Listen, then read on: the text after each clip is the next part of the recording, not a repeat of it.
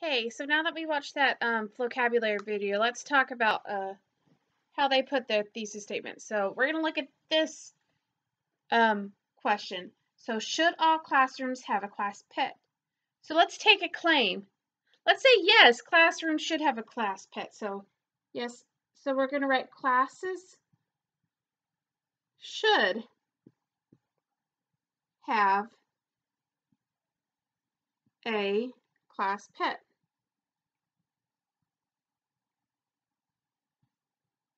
So now you're going to need your 3 reasons. So one reason was you get to learn about a new animal. We're not describing ways you do learn, you're just going to learn about a new animal.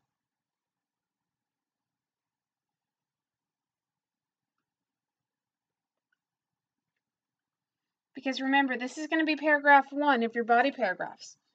So number 2, you get to learn responsibility. That's another reason why.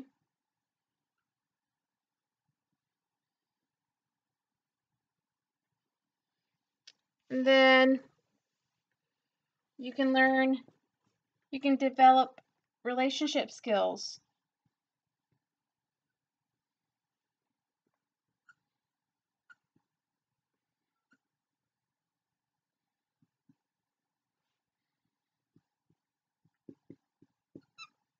So we don't have a thesis statement yet, but we have everything that we need to make a thesis statement. So remember, what we need to make a thesis statement is we need a claim and your reasons why. So how do you think we're going to put a thesis statement together? Think about it like this. So to make a strong thesis statement, we can write classes should have a class pet because you can learn about a new animal, learn responsibilities, and you can develop relationship skills, period. That's a thesis statement. So that'll be your last sentence in your introduction paragraph. So that gives you every single topic sentence you need for your entire paper. So that'll be the end of paragraph 1 in your intro. That's the first sentence in paragraph 2 in your first body paragraph, paragraph 3, and paragraph 4. So we're going to write a different paper. So this is just to show you how to write a thesis. So the one we're going to do is, can people learn from history?